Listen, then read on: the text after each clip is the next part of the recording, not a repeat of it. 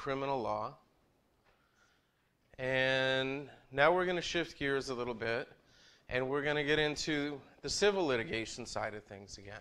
We set the table for this earlier in the semester when we talked about the courts and trial procedure and all of those things. Okay, so a lot of civil litigation at the state level is going to be tort cases. And a lot of what businesses are involved in as far as litigation is going to be tort cases. There are kind of two really main areas where businesses are possibly going to have to go to court. One is a breach of contract, which we're going to cover in a subsequent module, and another is tort. So if you have any kind of business that welcomes in the public, you have some opportunities, I guess, to get involved with torts. And even if you don't deal directly with the public, we're going to talk about some business torts that happen between businesses or businesses and their people. All right? There's a lot of great clip art available for torts now. I'm really excited about it, as you can see. The slip and fall is kind of the stereotypical tort that we think about, but I'm going to show you there's a whole world beyond that. All right? So the word tort comes from torture. All right? It's got the same roots. So thinking about torture, a lot of times you would think about an injury, right? Okay? So some of these torts are going to have to do with physical harm. Physical harm done by one person to another, or by a business to a person, okay? There's a whole universe of these kind of physical harm torts. And then there's also going to be ones that are primarily going to cause financial harm. We say a tort is a civil wrong. What does that mean? Well, it's a really expansive definition, right? I mean, essentially the tort is when you do, or in some cases don't do something that causes damage to somebody else, and you're liable for it. All right? So it's different than a crime because we're talking about interactions between private parties in general. All right? There are times when you could sue the government for a tort. We'll kind of touch on that, but more or less you're thinking about cases between private parties. Right? In Iowa, nuisance tort cases are kind of familiar if you live near a large animal feeding operation. There are lawsuits that are often in the news about the smell. There were some examples of that in the test that I gave you guys. Lots of different examples. But we think about a situation where somebody's behavior has unjustly caused someone else to suffer loss or harm. And it's different from criminal law because in criminal law we really talk about someone is injuring society in general. In torts, we're looking at somebody is injuring somebody else specifically. And this is our way, our dispute resolution system for you to hopefully get some damages back, some reimbursement from that other person.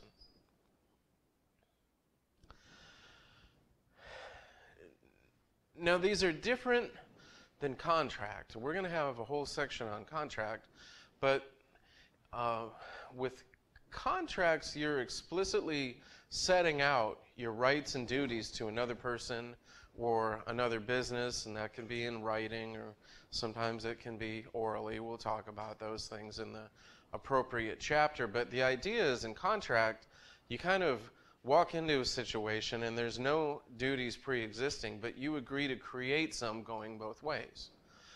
Torts are a little bit different. They just sort of exist around us. There are some general rules of conduct that you don't violate.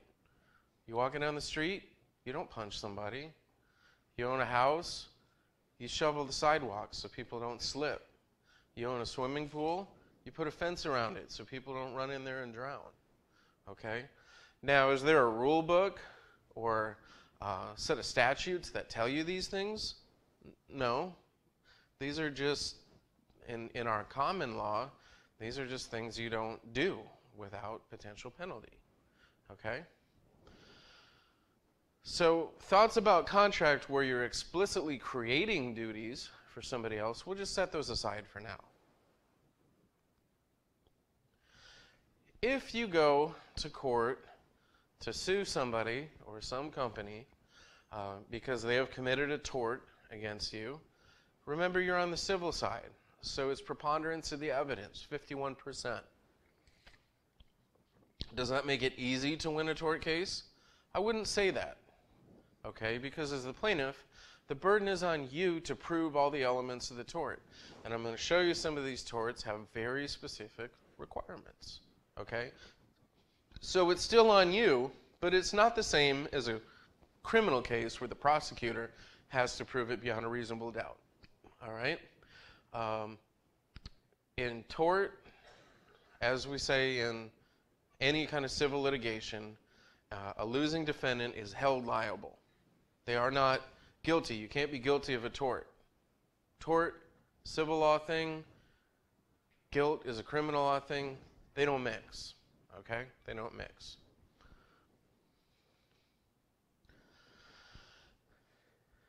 If you can remember these 4 words, you're going to be able to decipher or decode any tort situation that you see on the exam or hopefully in life, all right? Duty, breach, causation, and damages. Figure out some kind of mnemonic or acronym that you can use to remember these 4 things. Because you have to have these for an actionable tort situation. In other words, if you want to successfully sue somebody for the tort that they did to you, you have to have all 4 of these in every single situation. And if you don't, what do you have? Well, you've got an incomplete case, one that you're not going to win. Duty. So our law has some specific duties that are written out. We have some torts that actually are written in the statutory code. One of them that comes to mind is theft of trade secrets. All right, our legislature can create a tort cause of action if they want to by writing a law. So we've got a law about theft of trade secrets, and I don't know it verbatim, but essentially it says if you steal things like customer lists, computer code, things like that, you can be held liable for the actual damages times 3, if I remember that correctly. I haven't looked at it in a while, so don't quote me on that, but that was my recollection the last time I looked it up. Okay, so that's kind of an express duty. But then you've got all these implied duties that are kind of just like the unwritten rules of society. So I don't know if Abraham Lincoln actually said this or not. I think this quote's a little bit too general, and honestly, half the quotes on the internet are attributed to Abraham Lincoln. But the quote is one that I like. Your rights end where my nose begins. All right? So you can essentially, he's saying you can do whatever you want, but if you touch me, it's going down, right? Old Abe, bare knuckle. No, he was a lawyer, not a fighter. All right. Sorry, I just looked a little tired. I was just going to liven up that mental image. If you start, doing unwanted touching, we're going to find out that's the tort of battery. Okay? So the duty of care encompasses all of these kind of unwritten rules of polite society. Okay? People are free to act as they please as long as their actions don't infringe on the interests of others. And I would maybe throw one more word in there and say do not unlawfully infringe or unjustly infringe on the interests of others. Okay? So what does breach look like? Well, it can look like this. That's an awesome clip art. I forgot I had that one. You breach the duty of care by failing to behave the way a reasonable person would under similar circumstances. In other words, you act out. All right? Now, who gets to define reasonable person? Who gets to define similar circumstances? Well, those are issues of proof for the court. And that's where they're going to look at common law, aka case law, in the past. All right? You have a business with some sidewalk frontage, and somebody slips and falls on some ice that you didn't put salt on or break up and shovel, and they sue you for negligence. The court's going to look back at the cases. Well, have we ever allowed anybody to recover damages for slip and fall on ice? Okay, yeah, well, here's a line of cases where we did. Okay, yeah, we're going to allow that claim. Causation, this is where things get a little bit trickier, okay? The word is simple. Essentially, did the defendant cause the damages? And you're saying, well, why would you sue somebody that didn't cause the damages? It's not always clear. You can have multiple actors. You can have a long chain of events. You can have situations where you're not really sure which party did exactly what. Like maybe you buy a product that is made up of parts from 5 different suppliers, and the product injures you, and you don't know if it was the company that made the wheels or the company that made the axle or the ball bearings or whatever. So these are fighting terms, and the judge and the jury get to look at these and try to figure these out. All right? There's some boundary conditions around this, some limits, and some guidelines. Okay? So we do look at causation in fact, or sometimes you might hear it called but-for causation. So did the defendant's breach ultimately lead to the injury? In other words, but for what they did, this wouldn't have happened. Kind of like a root cause kind of thing. All right? So that's one kind of causation. But then we're going to impose another requirement on it, which is that the harm is foreseeable. All right? And we're going to spend a little time with a case called the Palsgraf case that started to set out this idea of it can't be too distal from initial movement of the defendant to the harm. So if you look at this animated clip art I've got here, this is one of these, I don't know, I think it's called a Rube Goldberg machine, where you have something and it takes a million steps in between, and then it gets an output, input, quite a few steps, output. So I kind of think about that when I'm thinking about foreseeability, all right? Were there a million steps in between? Is the input and the output, the action and the damage closely related, or is it very attenuated, right? Very distal, all right? And you need both of these kinds of causation, and you need to prove them as a plaintiff to win your case.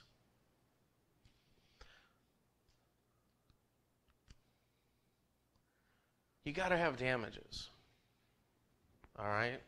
So this goes back to our idea of standing. If you are not injured, whether it's physically, mentally, financially, business-wise, whatever, if you're not actually injured, if you're not the one who is hurt by the conduct, you don't get to sue over it, all right? So it's not just threatened damages or possible damages. So if a person who lives in the apartment next to you says, I'm going to punch you in the face on Thursday, is that criminal? Well, that may be. But remember, we're only looking at the civil side. Do you have a cause of action for tort, for battery? They haven't actually done it yet. All right? So you got to have actual damages. And they have to be quantifiable. In other words, you have to have a way to show the judge and or the jury why they should give you money because of your damages, and you have to prove them. Okay? You got to prove your damages. So I think the commonly held wrong thought is like, oh, I slipped and fell. It's worth $1 million, right? Well, first of all, those cases are few and far between. But second, when you go to show damages to a jury, you got to have stuff like medical bills. You got to have an expert testifying to how much pain and suffering you're in. You got to have an expert to testify how much you're going to lose in future wages. In other words, this person was working full-time at a job making this. Now they can only work half-time at a job making this. And they probably had 25 years left to work. So we're going to multiply that through and have this number is the amount they would have earned had they not been injured. Okay? So I think a lot of people wrongly believe, because the media tells them so, that getting injured is like pulling the handle on a slot machine and winning a big jackpot every time. It's really not. It's really not. So a good example is negligence. All right? This is a broad kind of catch-all term and also a category of tort. All right? Negligence can encompass a whole lot of different things, from professional negligence all the way down to the slip and fall. All right? Slip and fall is probably the easiest one to think about. So suppose this lady here looks like she's wearing a bathrobe, looks like maybe she was by a swimming pool at a gym or a hotel or something like that. All right? Caution, wet floor sign, she slipped, looks like she hurt her knee. Okay? So what's the legal duty of care owed by that business to the people who are in there? Well, in general, you've got to, if you're going to have walking surfaces, those have to be, reasonably safe to walk on. That sign is going to present kind of a hidden fifth element we can talk about as well.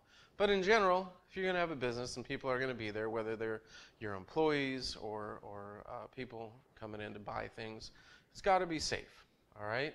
You have a duty not to create an unreasonable risk of harm to others. Did they breach the duty? Okay, so we've established there was a duty, as you have in any situation where you have a business. Did they breach the duty? And what's the standard there? All right, so we look at kind of a reasonable person standard. Doesn't mean every inch of the floor has to be perfectly neat and clean, but is there a safe place to walk? Is there actual injury?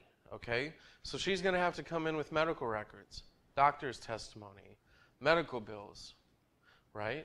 And did the breach of duty cause the injury? So it's going to have to show that she didn't hurt that knee playing tennis the day before or running a marathon the day after, but that it was right then and there.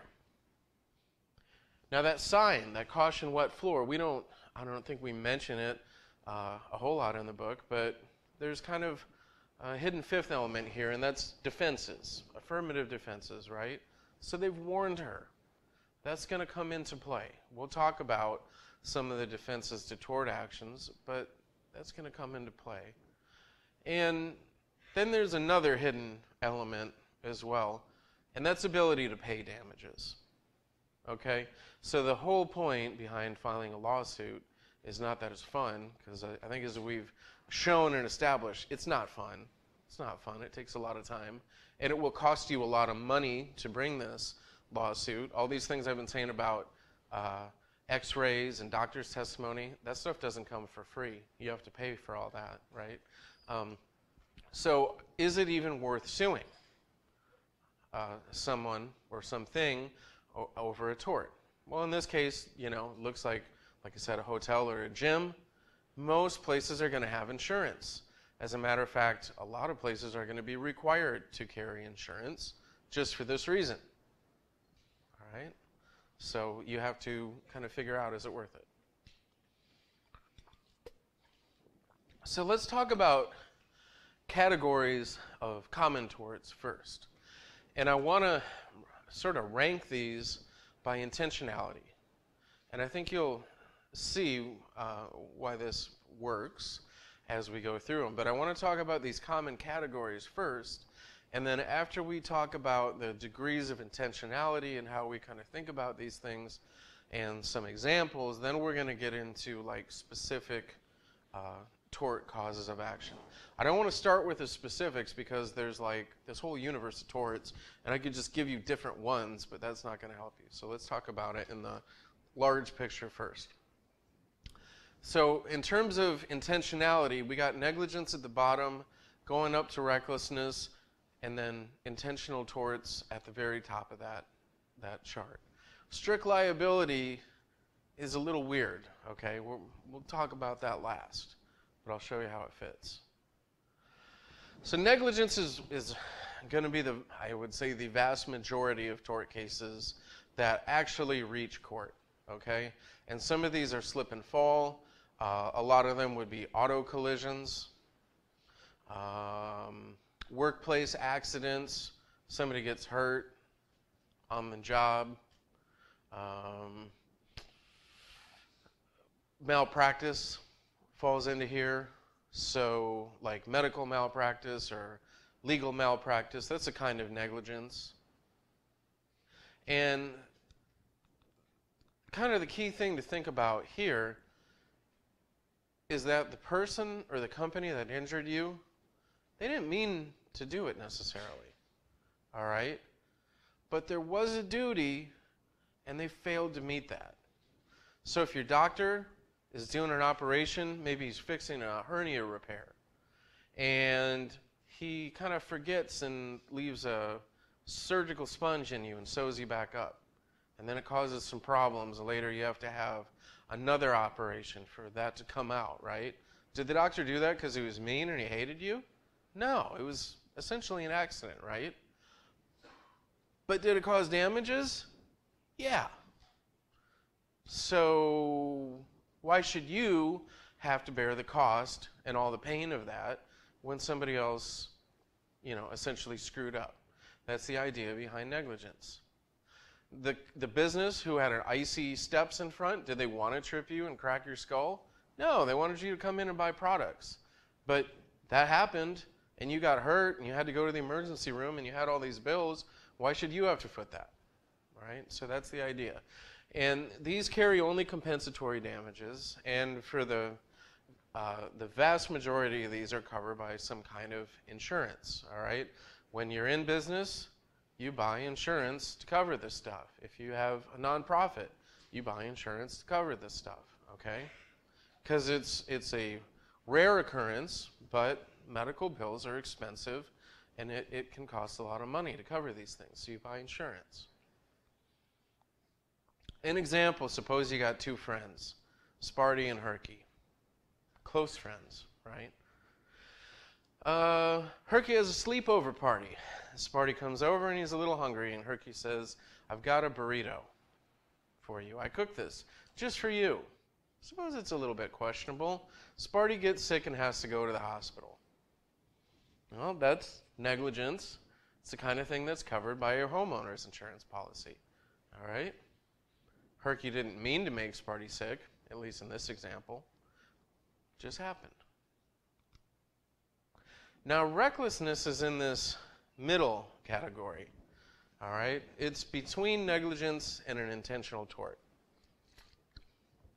I don't know if there's any, classic Saturday Night Live fans in the audience, but you can go on YouTube and watch this video. This is Dan Aykroyd, the actor, and he's playing a character called Irving Mainway. And Irving Mainway is a toy manufacturer, and he's a real jerk, all right? He makes really unsafe toys. And one of them is this. It's called Johnny Bag of Glass. It's a big bag of broken glass. And he's saying how kids can play with it. Be creative, right, with the bag of broken glass. I think it's pretty clear if you play with broken glass, you're going to get injured, right? Now, he's not going out and, physically cutting the kids with the glass himself, but this isn't really negligence either, right? I mean, this is a pretty dumb thing to do, okay? So that's kind of what I think about when I think about recklessness. It's somewhere in between, I want to hurt you and I'm going to make it happen, and I didn't mean for that to happen. It's somewhere in between, okay? Now, why is that important? Well, a couple of reasons. It can carry enhanced damages, okay? So not only compensatory damages for the injury you suffer, but a jury can throw on some punitive damages to punish the person for being so reckless and stupid. Actually, for being so reckless. The stupid part is kind of neither here nor there, all right? So they can say Irving Mainway, Incorporated, we can't believe you sold a bag of glass to children. All right, we're going to give $1,000 for the hospital bills, and we're going to give another $10,000 in punitive damages, right? Sometimes your insurance doesn't cover you for recklessness, so you have to look carefully at your policy, all right? If you have the kind of business where things get left out, unsafe conditions get created sometimes, not necessarily intentionally, but because people aren't paying attention. I'm thinking of like maybe ski slopes, those trampoline businesses. I can think of situations, maybe carnivals, although good luck suing a carnival, situations where things might just be pretty far out of whack. And some insurance may not cover that. Also, if you're hurt on the job, we have this system in Iowa called workers' comp. Each state has some variety of it, but workers' comp is kind of an insurance situation where if you're hurt on the job and it's only due to your employer's negligence, then you go into that system and essentially you only get your medical bills. You don't get pain and suffering or anything else. You might get some lost wages. But if it's recklessness, you might be able to actually sue your employer and get some damages over and above. So this is kind of the middle category. I can't say 13 years of practicing law that I've ever sued someone for recklessness, I don't think. It's usually one or the other. So, example from our two friends. Suppose the burrito that Herky served Sparty had been left out on the counter at room temperature for 7 days.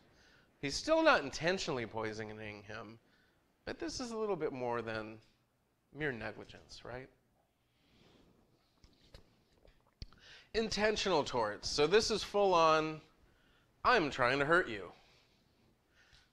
Wile E. Coyote is the patron saint of intentional torts. Now, I know you guys are a little young for like Saturday morning cartoons, but I was kind of raised, I was at the tail end of this Saturday morning cartoon tradition. And Wile E. Coyote, if you haven't seen it, there's this bird he really hates called the Roadrunner, and he'll go to any lengths to try and kill him. And he never does. Spoiler alert. 50 years later or whatever, he's still chasing the Roadrunner. But, he tries to blow him up with dynamite and push him off cliffs and, get him with a rocket and all this. So I always think of Wile E. Coyote kind of stuff when I think of intentional torts. They're not all that exciting, but they can be. So intentional tort cases I brought, I told you about the world's worst neighbor case where the fellow was walking around with a rifle in my client's yard or right on the periphery saying, I'm going to shoot your horses. I'm going to shoot you if you come out. When my client was on her horse and he was in his truck, he tried forcing her off the road, did force her off the road. All right? Those are intentional torts. I want to hurt you, I'm coming after you to do it, and I did it, or at least made the attempt. Okay? Now my defendant in there, let's call him Robert, that's his name, he didn't probably know, well he probably didn't know a lot because he was using a lot of meth, but he knew anger, meth-fueled anger. He didn't know, well, I'm about to commit assault, then battery, and false imprisonment, and he didn't know that, but he had the intent to do something bad, all right, something that is tortious conduct, and that's the standard that we look at. Did the person intend to commit an act that the consequences of that act interfere with the personal or business interests of another in a way that's not permitted by law? So torts are a general intent kind of deal. You don't have to know the torts that you're committing in order to be sued for them, but you do have to make intentional steps toward harming that person, either physically or financially, okay? So an intentional tort between our two friends, suppose Herky laced that burrito he was going to give his friend Sparty with a strong laxative. You see my great Photoshop job there. Sparty's missing part of his leg. Well, all right, I'm not a Photoshop wizard. So, intentional torts, what's another big deal about those? Well, so you've got the damages issue. There's actually two kind of big deals about these. So one is the damages issue. So not only compensatory damages, but you can ask for punitive damages as well. So the world's worst neighbor case, One of my clients had to take anxiety medicine, and she had to get counseling because this guy was basically, literally was terrorizing the entire neighborhood and her the most, okay? So I went in, and we had these medical bills, and I said, you know, we want him to pay the medical bills for the damage he's caused, and we want punitive damages as well, okay? So we won that case, no big surprise. The guy was just about the most tortious actor I've ever met, and we got our compensatory damages, and then the judge also awarded us twice that amount for punitive damages, okay? To punish that person, to say, you don't do this kind of thing in society, all right? So that's one important thing about intentional torts. Like recklessness, you can get additional levels of damages. The other thing has to do with the kind of judgment that you get, all right? So we talked about this a little bit in the kind of module 2 and 3 about, quote, getting a judgment against somebody. So if you win a civil suit and the other person is held liable, you get a judgment recorded on the records of the courts. Essentially, it's an enforceable debt that they now owe you. Now, that doesn't mean the money just flows in. You still have to go get it, right? Either by garnishing their bank account, garnishing their wages, or various collection methods. But a judgment for intentional torts is non-dischargeable in bankruptcy. And that's a really big deal, okay? Because if you're in an auto accident and say you don't have auto insurance and you kill a family, right? And so you get a $5 million judgment against you for negligence, okay? Are you going to be working the rest of your life to pay that off? Well, that would be probably the ethical thing to do. But what you could do is you could declare bankruptcy and that would just go away, all right? And their estate would be deprived of any way to collect that judgment against you. An intentional tort does not allow you to discharge it in bankruptcy. Does it matter for the kind of guy who terrorizes a neighborhood with a rifle, who's, you know, defecating in the lane in front of my client's house? This guy's not a sophisticated financial actor, okay? You know, as far as whether we're going to collect or not, sort of up in the air. But when you get to financial fraud cases and you got guys like Bernie Madoff or, you know, other rich Wall Street type folks, that's a really big deal because those folks have gone through bankruptcy, many of them, several times in their life already because it's advantageous, and they're more than happy to scrape off your judgment by going in again. But if you can get an intentional tort judgment, that's going to follow them. That sticks, all right? So when I would do my fraud cases, we would plead them as intentional torts and go for that because that's going to follow them. You get a judgment, it's good for 10 years. You can renew it for another 10 years in Iowa, all right? So they can't scrape it off or leave it behind. So that is actually a really big deal. Now let's look at some specific types of torts. And I'm going to talk about non-business torts and business torts. We don't call them white-collar torts or blue-collar torts like we sort of hinted around with crimes. We just, you know, business or non-business. I think that's a better way to split it anyways. So here's a couple good ones. Some folks fighting in an alley. Those are non-business torts. Assault and battery are actually two different concepts under tort. You're probably familiar with those terms from perhaps hearing them in the context of criminal law, all right? And there they can mean the same thing, they can mean different things. It really depends on the state, but the tort definitions are relatively widely accepted across all of the states, and they're different. So assault is kind of the first part. It's putting somebody in fear of imminent harmful contact. All right? So this little cartoon here, the lady who's got the sword hanging over the guy's head. And she's saying in German, "Will you go with me?" So it's a weird way to ask somebody on a date. And you can see he's unhappy. All right? He's in some pretty imminent fear of harmful contact. He says the wrong thing. She drops the sword. All right? So tort of assault, examples here.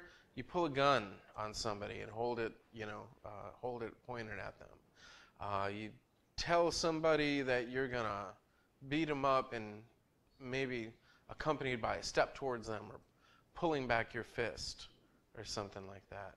Those things are actionable if you've got all of the elements. And of course, the hard one with a mere assault that does not culminate in an actual harmful touching is you got to show damages for that, right?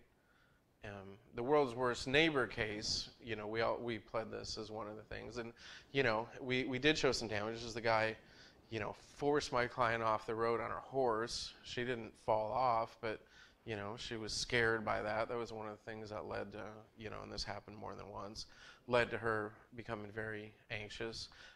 Guy walking around pointing a rifle at you constantly, which was going on. That's going to lead to a lot of mental stress, mental injury kind of things. All right. So you do sometimes see an assault case without a battery, but unfortunately, most people follow through, and then they commit a second tort, battery, harmful touching, or unwanted touching, or offensive touching. All right. So this can encompass a lot of different things, from being someone shooting you, to punching you, to this kind of unwanted workplace touching of a sexual nature, right? All of these different things can lead to a case for battery. Again, you got to show duty, breach, causation, damages, okay? And the damages are generally going to be, I guess, maybe the hardest part of that to show, unless you actually have medical bills and things like that. All right. Some defenses to this. Oh, I don't know why I've got animations there. Sorry about that. Maybe you would like to assault and batter your friends on the gridiron, or on the ice, or in the ring. Okay? Boxing, wrestling, hockey, these are essentially a festival of assault and battery, if you will. More battery than assault, but there's some good old-fashioned intimidation that happens too. All right, so courts have held that you can consent to a certain level of this in accordance with the rules of the game, and that you're willfully participating in it, okay? You're playing football, and you're playing tackle football, and you get tackled, you don't get to sue somebody for that, right? That's just part of the game. Boxing, you get punched in the face, that's what you're there for, all right? Now, sometimes people take it too far. Situation a few years ago up in Canada, in the NHL, if you ever watch hockey, you know that it's not uncommon for the players to get in fistfights. What is uncommon is when somebody will hit somebody else with a stick. That's taking it a little too far. And that happened. A guy hit another guy in the face and head with a stick, and he hurt him really bad. Knocked him out, had a lot of medical bills, had a lot of medical problems after that. And that was, I believe, prosecuted as a crime. But certainly the person who is injured could sue the guy who did that to him, because you don't consent to that, okay? It's looking at the rules of the game. Self-defense can be an affirmative defense if you're sued for assault and battery. Now, we talked about that as a defense to the criminal side, but remember, the burden of proof is lower here, okay?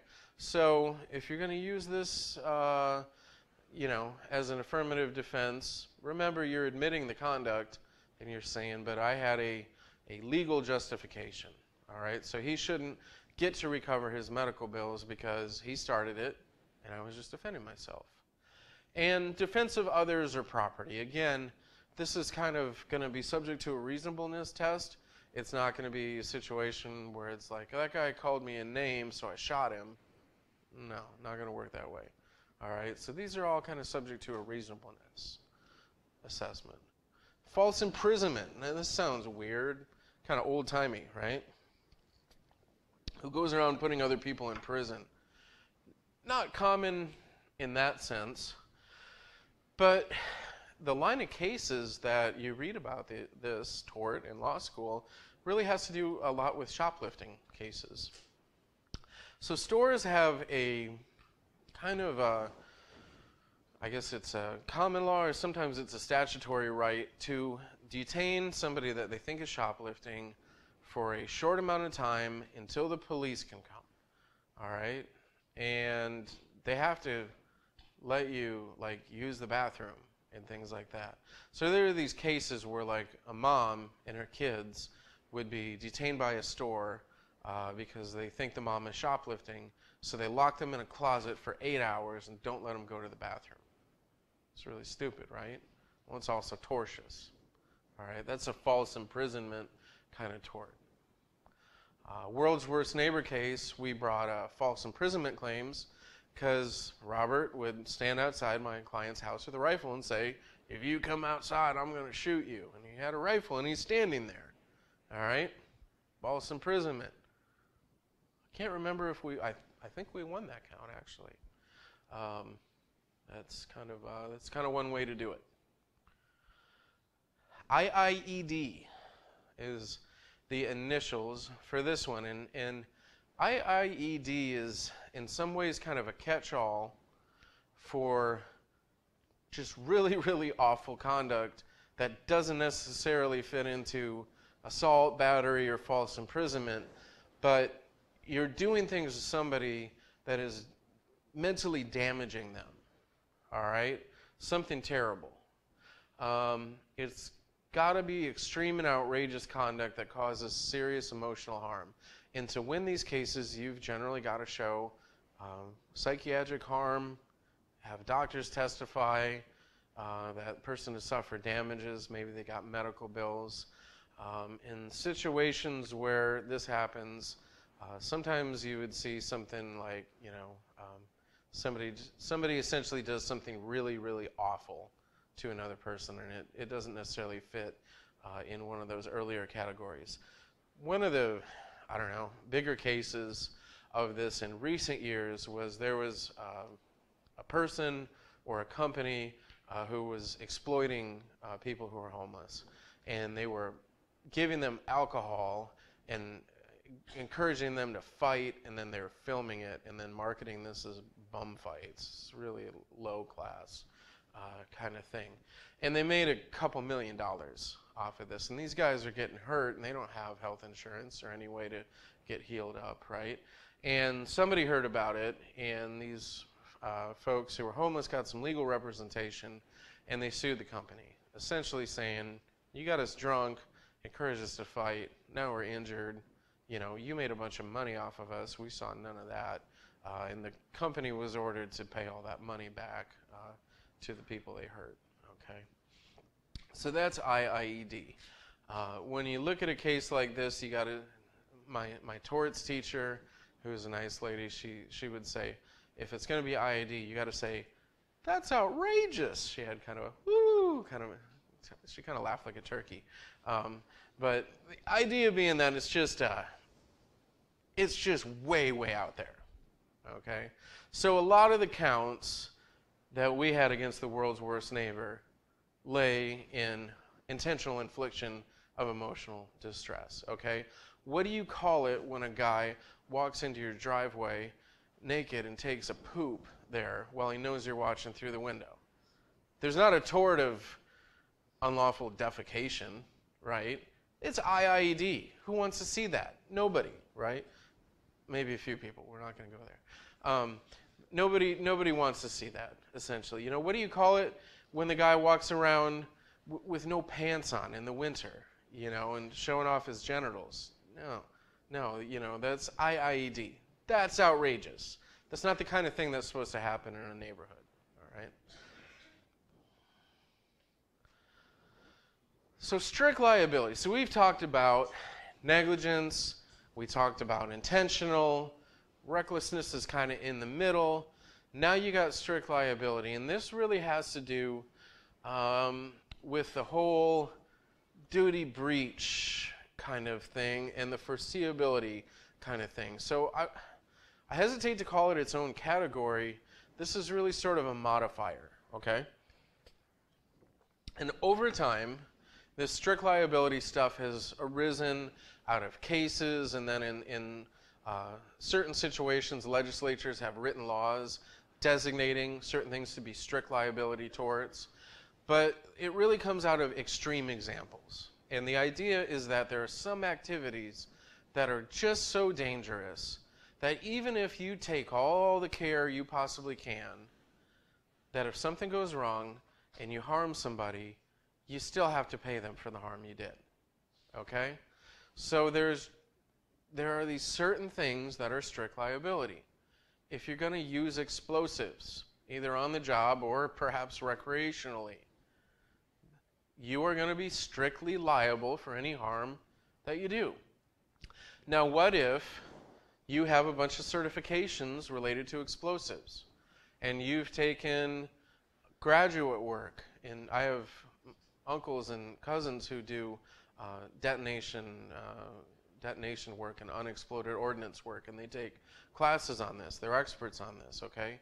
Well, what if you have all that training, and what if you do everything right and you follow all the safety protocols, but you explode something and it breaks all the windows in everybody's house in the neighborhood one block over? Company's got to pay for that. Doesn't matter that they took all the precautions and tried to do everything right. It's just so ultra hazardous that they're going to be held liable. What if you like to keep a tiger as a pet? Right? There's actually more pet tigers than there are wild tigers now. It's kind of mind-blowing. And suppose you have friends over and the tiger bites somebody. Now, what if you can show that you did all the training, you had a good cage, you know, your tiger had passed its feline good citizenship test, right? If there is such a thing, there's one for dogs. Doesn't matter. You still got to pay for the tiger bite, all right? And so in those cases, you don't have to prove breach of duty or foreseeability of harm. You just have to show, yeah, this was there, explosives, tiger, etc. It harmed me. I know they didn't try to. I know they tried to take every precaution, but this still happened, okay? And the last thing I want to do today is res ipsa loquitur. This is Latin for the thing speaks for itself. Res ipsa loquitur is a situation where you may not be able to readily access the evidence that proves how something happened, but there's really no other way it could have happened other than the defendant screwed up. So this x-ray here with those, I don't know if they're forceps or hemostats or what that is, but it's something that shouldn't be left in the human body, okay? This person had surgery. They had a successful surgery. They got closed back up. They went home. After a certain amount of time, something felt weird. They went back in for a checkup. They took an x-ray, and they're like, you have a tool in your body, right? Now, how did that get there? Did the person open up their own skin and put it in? No, that's virtually impossible. The doctors must have left it in there when they were doing the surgery, right?